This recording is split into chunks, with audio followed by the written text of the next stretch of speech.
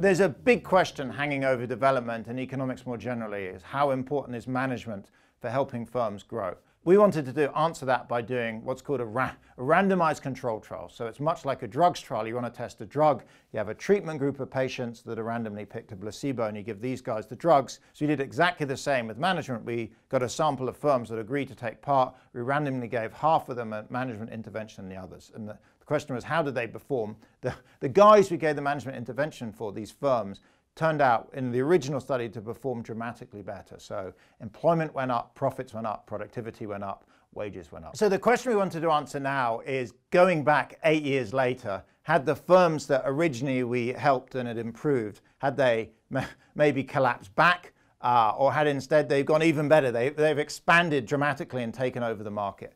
And so we went back to follow both sets of firms, and what we found in 2017 was, first is management interventions last. These original firms had still performing incredibly well, so the management interventions was successful initially, but importantly this stuck 8 years later. And in business 8 years is forever, so these management interventions are both impactful but also long-lasting.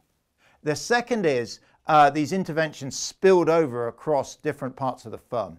So to explain it, these firms typically had multiple plants. They may have had a plant in the north of town, the west of town, and the south of town. And we only actually initially helped one of the plants. When we came back 8 years later, we found all of them had improved. The third finding was that managers matter a lot. So we helped these firms out, but what turned out to be critical for their success lasting for 10 years out is them keeping their senior managers and directors. So much like a football team, you think of Manchester United and keeping Alex Ferguson, or Barcelona keeping Pepe Guardiola. It's really critical that not only the organization performs, but the person at the top.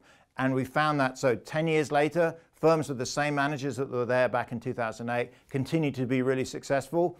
The firms that had lost their key plant managers tended to fall back. The big policy takeaway is helping large firms improve their management practices is extremely effective and extremely cost effective.